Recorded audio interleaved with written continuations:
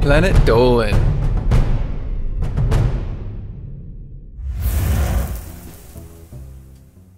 Lots of people spend time worrying about whether their produce is genetically modified. The answer is yes pretty much every time. Basically every food you eat has been selectively bred and genetically modified, usually over hundreds of years. That's why they're edible and taste good. If not, they would look and taste very different. Here are 10 examples of how. I'm Danger Dolan, and today I will be your narrator. Number 10. Ancient texts describe the watermelon dating back to over 5,000 years ago. The ancient Egyptians began cultivating wild watermelons, even though at the time they were mostly bitter, hard, and unappetizing. Ripe melons at the time were yellow on the inside. Because they tasted bad, it's widely suspected that the actual water content of the melons was the primary reason for the melon's cultivation. They could be stored for a long period of time as a water source. It wasn't until about 3 millennia later that the watermelon was selectively bred to the point that it was described as sweet. That would be just about the time the melon started turning red, as the gene that governs the sugar content also turned the melon red. Number 9. The avocado dates back to prehistoric times when animals were a lot larger. And that's important because the seed in an avocado is, well, kinda gigantic. Like many edible plants, the avocado survived in the wild by having its seed-bearing fruits eaten by animals, then pooped out somewhere else where it could grow. There are a small number of animals big enough to eat the avocado and its seed whole, so it should have died out as the Earth's fauna began to shrink down. There were less animals to eat it. Put simply, the avocado should not exist, and the only reason it does is because humans like them. The avocado became a staple food in Mexico, as well as Central and South America, around 500 BC. At the time, the avocado was more seed than flesh, so they cultivated and bred it to make the seed smaller and the edible parts bigger. Number 8. The strawberry as we know it is actually a crossbreed of the Virginia strawberry and the Chilean strawberry. The Virginia strawberry was hardy and grew lots of fruits in any climate, but the fruits were very small. The Chilean strawberry grew large fruits, but could only grow a few berries per plant, relatively fragile. Both plants were migrated to France in the 1700s, where they crossbred into a hybrid variety. The resulting crossbreed is the common ancestor of probably every strawberry you've ever eaten. Number 7.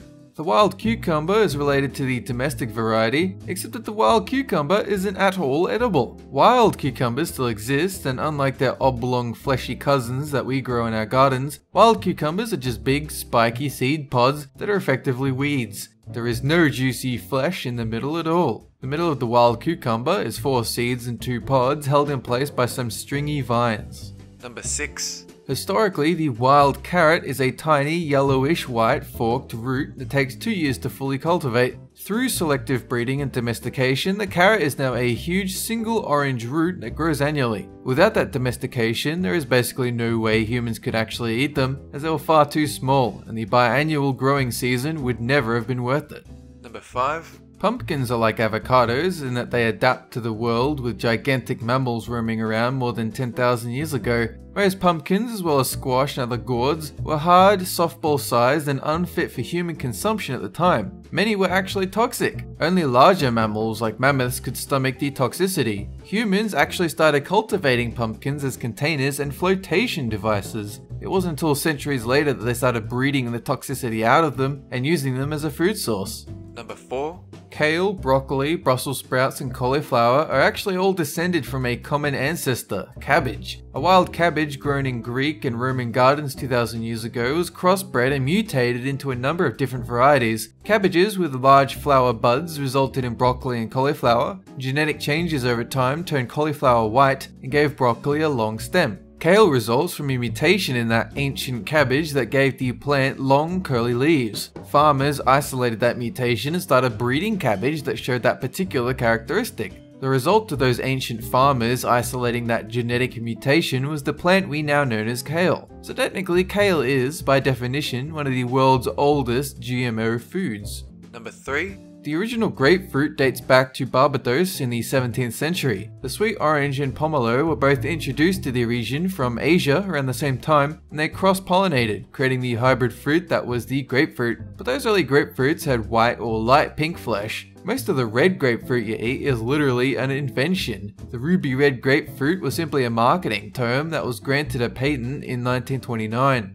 Later versions of the grapefruit were made sweeter and redder by forcefully mutating them with ionized radiation. Number 2. The eggplant, the actual one, not the emoji, has some pretty uniform characteristics. It's oblong, dark purple or black, relatively thick, but historically they used to come in a variety of colours, like white, blue, lighter shades of purple and even yellow. They were much smaller and they had a spine running through the fruits, not unlike an apple core. Number 1. Bananas are one of the earliest cultivated fruits, dating back to about 8000 BC. And even back then, they knew how to use selective breeding to grow fruits that were easier to eat. See, the wild banana was short, green, and absolutely packed with seeds, making it impossible to eat the way we eat bananas today. Through thousands of years of cultivation, the seed content was reduced, and the fruit size increased, eventually resulting in the bananas we know and love today. What? Danger Dawn, did you know that we have a countdown book featuring some of our best scripts on sale now? Links down below for the physical and ebook versions. That is it for this countdown. Have a good one!